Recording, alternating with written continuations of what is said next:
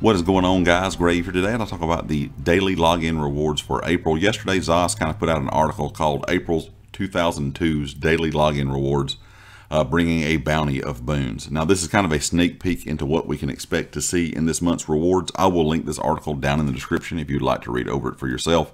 They did not talk about all of the items. They talked about some of the bigger ticket items. And I think there's a couple things within this month that a lot of people in the community will really be interested in getting. So first of all, they said starting on day one, you will receive 5 150% Crown XP scrolls. This is kind of that compensation for all of the issues with Update 33. On the PC side, we know there was a lot of performance issues. Players couldn't play for days to almost a week. On the console side, since Tuesday, there's been a lot of problems. So they're going to give out 5 150% XP scrolls on day one. They said throughout the month you will get 2 more 150% XP scrolls and 7 50% XP scrolls. So we're going to have a lot of extra XP this month with all these scrolls they're giving out, which is a good thing because we have the Jesters Festival and the anniversary event.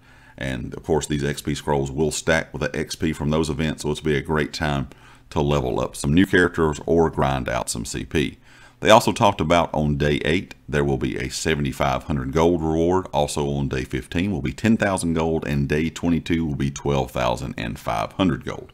But the two items that I think a lot of people are going to be interested in is day 10 will get a white line mount, and day 21 will be the Jester House Guest. And I think a lot of people will really like this.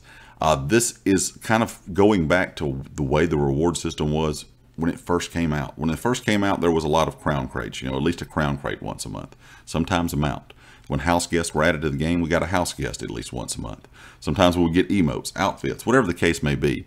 And I feel like over the last year or so, the reward system has kind of been lacking. A lot of people say they don't even want to log in anymore because all it is potions, poisons, XP scrolls, like 50% scrolls. And if you're like myself, you've played for a long time, you probably have a bank full or a box in your home full of poisons, potions, and XP scrolls. Now, I do think a lot of those things are for newer players, and I think that's a good thing. I think you should give newer players rewards, but also give your veteran players, players that have been around for a long time, something to be interested in the daily login system as well.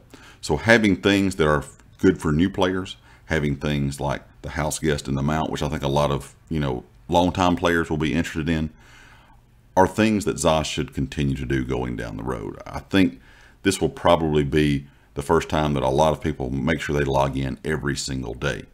Because in the past, like I said, most people are like, oh, well, it's a little bit of stuff that I've already got, or a lot of stuff that I already have. So there's really no need to log in and get my daily reward. And if you give great items for new players and veteran players alike, it's good for player retention, because some people may not be thinking about playing the game. They're like, well, I'll at least have to log in to get my rewards this month because there's a mount there I want, or there's a house guest there I want, or there's a crown crate there I want. And when people log in, they may see their friends online, guild members online, whatever the case may be, and they may decide to go ahead and stay on and play for a while. So either way, whether they're just logging in to get the really cool rewards or they're actually logging in and staying, I think it's a good thing to have rewards for all of the player base, new and veteran players alike. Anyway, guys, leave me a comment with your thoughts. And of course, if you liked the video, hit the like. If you hadn't subscribed yet, please do so, and I'll catch you next time. Peace.